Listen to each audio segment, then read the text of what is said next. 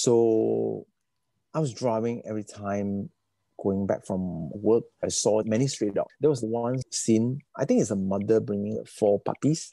So the second day, right, I saw the same puppies, but it become like 3. So maybe one is in accident. And after 2 days, right, it left 2. So I feel like, okay, people bang them down and people don't really care about their life. So come back to myself, when I'm doing art, no people really care. They just laugh at you. They just feel that this is a very bad job or there's too much failure in art.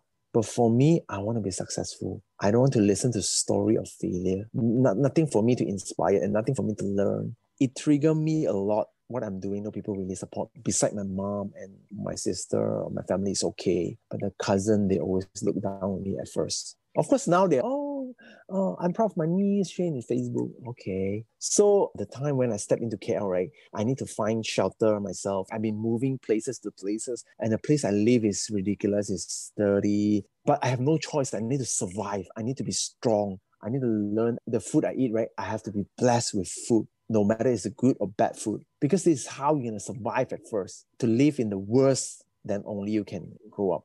So on that point, right, I already told myself, now in the mud, okay? People look down at me, step on my face. What if I can make it to the top? If I can't make it in the top, right, at last I'm going back to the mud. It's okay.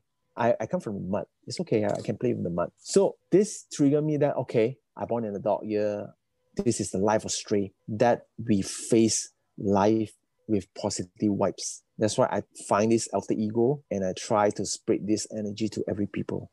So always share this story so I hope they can relate. Because mostly of the lower class people, right? I mean, life is hard already, but how we look at life and how we overcome our fear or our problem, this is most important. And successful or something good left for the people who are strong enough to get it. You don't want to give anything and you hope for the best you can get. This will never happen. This is not the way.